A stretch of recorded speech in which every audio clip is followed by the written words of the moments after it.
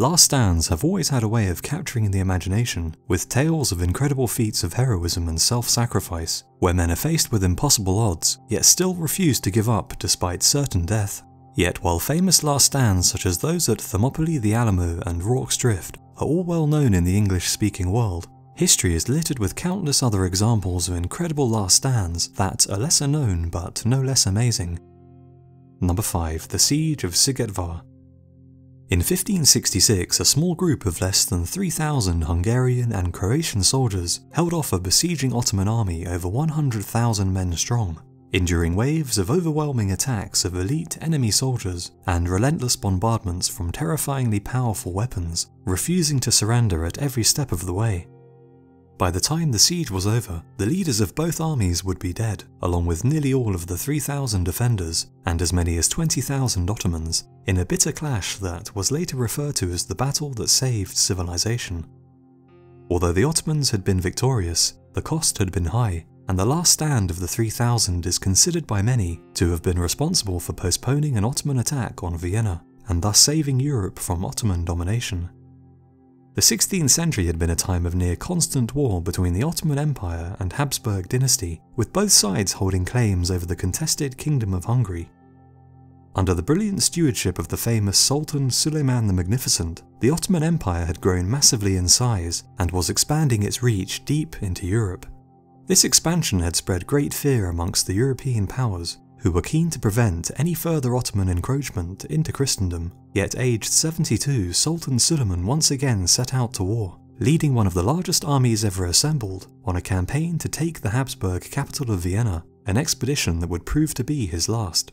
Sultan Suleiman's plan had been to capture the city of Eger on his way to Vienna. However, news reached his ear of a troublesome Croatian nobleman who had been leading attacks on the Ottoman supply trains. Count Nikola Zrinski was a wealthy landowner and seasoned soldier who operated out of his small fortress at Sigetvar, yet the 3,000 men he commanded were seen as no match for the Sultan's great army, and so the decision was made to first deal with this minor annoyance before continuing the march on Vienna. The Sultan surrounded Zrinski and his 3,000 defenders at the fortress of Sigetvar, expecting to easily remove this thorn from his side, yet despite being surrounded on all sides by an overwhelming force of at least 100,000 men, Zrinski refused Ottoman demands for his surrender, even though he was outnumbered by as much as 50 to 1, and must have known that there was no chance for victory. On August the 6th, the battle began, as Suleiman ordered his men to attack. Waves of Ottoman soldiers advanced on the fortress, only to be thrown back again and again by the defiant defenders, suffering heavy casualties with each failed assault. The layout of the fortress made breaking through difficult, with each section of the town divided by water, which was accessible only via narrow bridges, which made excellent choke points. Large-scale attacks consisting of tens of thousands of Ottoman foot soldiers were repeatedly sent against the defenders over the course of a bloody month of fighting. However, each time the attacks were repulsed. Yet with each victory, the defenders found their numbers dwindling, as more and more of them were cut down in the desperate fighting. As the siege began to draw to its inevitable end, the last few surviving defenders retreated into the old town under heavy cannon fire and prepared to make their final stand. The Sultan had been both enraged and impressed by the defiance and bravery of Zrinski and his men, even going so far as to offer the nobleman leadership of Croatia in exchange for his surrender, but the stubborn count sent no reply and continued to fight on. With the fortress walls reduced to rubble and much of the town aflame, the final all-out attack was planned. However, just as victory seemed certain, Suleiman died of natural causes in his tent. His passing was kept secret from the army for fear that they might give up the battle upon finding out the Sultan was dead, and even his personal physician was said to have been strangled so as to keep the secret. Despite the Sultan's death, commanders began the final attack. However, Zrinski still had some surprises up his sleeve. As the Ottoman army poured into the city, the defenders opened fire with a large hidden mortar which had been loaded with broken iron, killing 600 attackers squashed together as they crossed a narrow bridge. Zrinski then lit a burning fuse connected to 3,000 pounds of gunpowder, which was stored under the fortress, and led the remaining survivors on one last charge into the enemy, where he was cut down in a hail of arrows and bullets. The Ottomans dispatched the last defenders, and perhaps just as they began to celebrate the long-awaited victory, relieved that the siege was finally over, they received Zrinski's parting gift, as the gunpowder magazine exploded, killing another 3,000 Ottoman soldiers inside the fortress. Almost all of Zrinski's garrison had been wiped out, yet the siege had cost the Ottomans nearly 30,000 soldiers, crippling the Sultan's army and perhaps forcing him to abandon the planned push towards Vienna. Thanks to Zrinski's incredible last stand, Vienna had been saved, and it would be over a century before the Ottomans would threaten Central Europe again. Number 4. The Last Stand of the Swiss Guard. In 1527, the ancient city of Rome was captured and plundered by a leaderless band of rampaging mercenaries, the Eternal City's population seemingly forsaken by God, as they were subjected to a 10-month-long campaign of violence and humiliation at the hands of their new overlords that would see 10,000 murdered in the orgy of violence. Yet, despite such calamity, the Pope managed to escape the mob's clutches thanks to the heroic last stand of the Swiss Guard, the tiny band of 189 bodyguards holding off the 24,000-strong horde just long enough for the Pope to make his final escape in a rearguard action that nearly saw them completely wiped out. At the time, Europe was roughly split into two camps, those loyal to the Habsburg-led Holy Roman Empire and those who wished to rein in the Emperor's power, led by France and the Pope. The Pope wished to free himself from domination by the Holy Roman Empire and so had aligned himself with France. However, when the French army in Italy was defeated by imperial troops, Rome itself lay vulnerable. The men of the Emperor's army had for too long gone unpaid and were growing increasingly mutinous. Riled up by Protestant elements in the army who viewed Rome as a valid target for religious reasons, and further encouraged by men whose main concern was plunder, the commander was forced to march on Rome, which was known to be rich in loot, the army growing in size along the way, as bandits and opportunists saw a chance to enrich themselves beyond belief. Rome had been left dangerously undefended, with just 5,000 militiamen and 189 Swiss Guard manning its walls. After all, who would risk eternal damnation by striking at the heart of Christendom? Such a small and unprepared force proved no match for the Emperor's forces, and despite a brave resistance, the city quickly fell. However, the Imperial Army's commander was killed in the assault. The leaderless army entered the city, and now lacking any respected commanders, all semblance of restraint and order melted away as the wild men began pillaging Rome's numerous treasures. Churches and palaces were stripped of their wealth while thousands of citizens were robbed and slaughtered, as men who had previously suffered at the hands of the Pope's armies unleashed their bloody revenge. Murder and plunder was in the air, yet perhaps the greatest prize still remained at large, the Pope himself. Upwards of 20,000 men descended upon the Vatican. However, realizing that the Pope's life was in danger, 189 Swiss guards stood in their way, the men forming a defensive line on the steps of St. Peter's Basilica in an effort to block the murderous mob from capturing the Pope, who was in the process of fleeing to safety. The two forces met in a bloody melee. However, despite standing their ground and fighting bravely, the 189 elite guardsmen were overwhelmed by the massive numbers of their foe, and the majority of them were hacked to pieces. Around 40 injured guards managed to withdraw with their lives and fought a desperate delaying action across the escape bridge, fending off the frenzied attacks of the Imperial troops, as the Pope made his way to the safety of a nearby castle. Despite suffering horrendous casualties, the men had spent their blood in a last stand that bought the Pope just enough time to escape, the small band of bloodied and bruised survivors joining him in the nearby fort, where they hoped to wait out the sacking of their beloved city. For 10 months the plunder and terror would continue, during which even the graves of saints would be looted, before the Pope was eventually forced to sign a humiliating peace treaty that ceded land to the Holy Roman Empire and greatly damaged his prestige. Yet, thanks to the sacrifice of the Swiss guards, he had survived the sacking of Rome with his life, the heroic last stand still recognized to this day, with all new recruits being sworn in on May the 6th each year, the same date that the guards demonstrated their bravery so many centuries ago. Number 3. Saito Benkei. In 1189, the life of a near mythical Japanese warrior monk came to an end while single-handedly defending a bridge against 500 samurai who had been sent to apprehend his master. The 6'5" man-mountain of a warrior is said to have slaughtered 300 men before finally being impaled by a storm of hundreds of arrows, the unusual manner of his death becoming just as legendary as his extraordinary life, and known as the Standing Death of Benkei, his loyalty and honor until the bitter end, earning him a permanent place in Japanese folklore. Benkei's origins are shrouded in mystery, however he's thought to have been born into humble origins.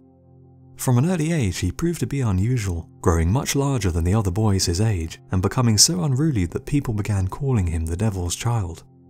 Frustrated by his behavior, his parents sent him to a monastery, hoping that life with the monks might tame him. However, he continued to find himself drawn to trouble. Until age 17 he left the monasteries to become a wandering bandit monk. By now he was far taller than average at a height of 6 feet 5, and his time spent with the warrior monks had left him extremely competent in armed combat and endowed him with great strength, skills he intended to put to use, and he is said to have defeated 200 men in various battles he had participated in, using the 7 different weapons he carried with him at all times to ruthlessly dispatch his foes. Disdainful of what he saw as unworthy, arrogant samurai, he posted himself at a bridge in Kyoto, where he would challenge any samurai attempting to pass to either pay a toll or fight him in a duel. By doing so he is said to have defeated 999 samurai, collecting their swords as prizes. However, one evening while waiting for sword number 1000, he encountered a young man of small stature who accepted his challenge. The fight seemed like an unfair mismatch, however seemingly against the odds the young challenger easily disarmed and defeated the strong but slow Benkei with a far superior fighting technique. Believing that he had finally met a man worthy of the title of samurai, Benkei became his loyal retainer, the young challenger none other than Yoshitsune, the man who would go on to establish himself as one of the greatest warriors of the era and candidate for one of the most famous samurai in Japanese history. The pair went on to fight in the Genpei War, their efforts contributing to victory and earning Yoshitsune awards and titles from the emperor. However, his elder brother would grow envious of his success and betrayed him, having Yoshitsune declared an outlaw.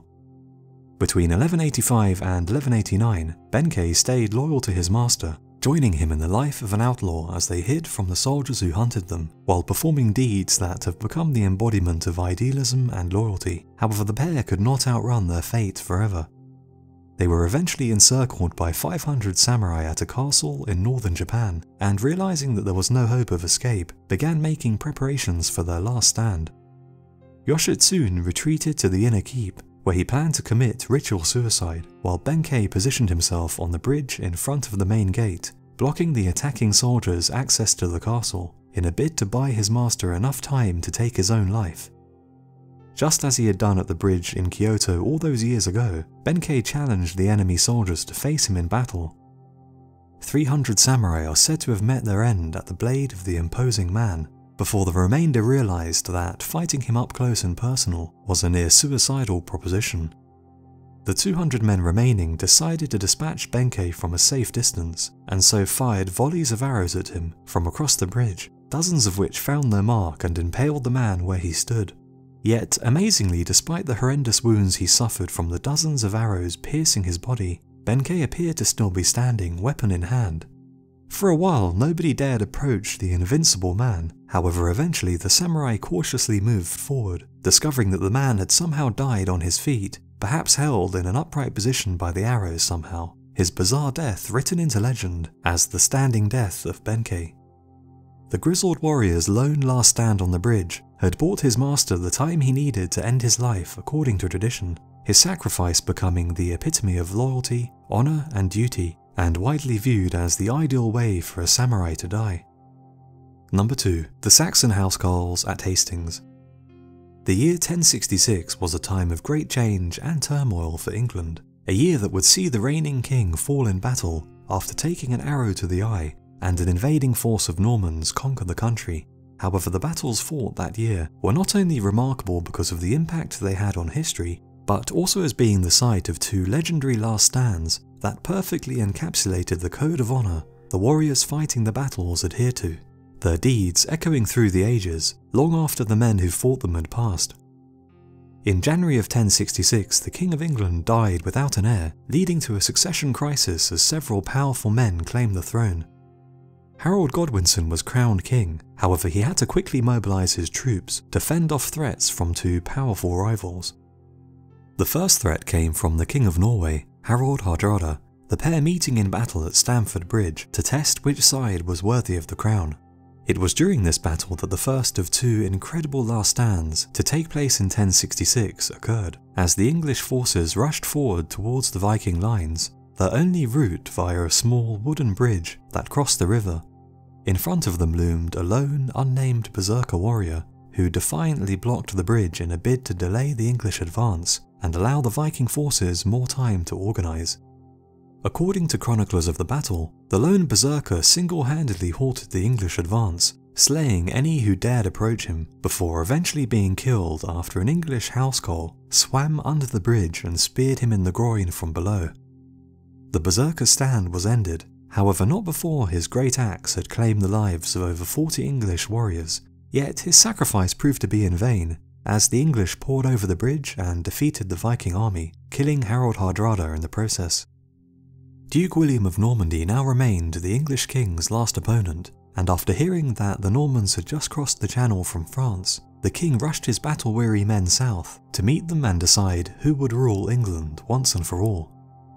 The two forces clashed at the small village of Battle, which has been named after the historic fight, and despite King Harold holding the high ground, which was the perfect defensive position for his infantry, the eager warriors were lured out of formation and charged down the hill when Duke William's forces pretended to flee in panic.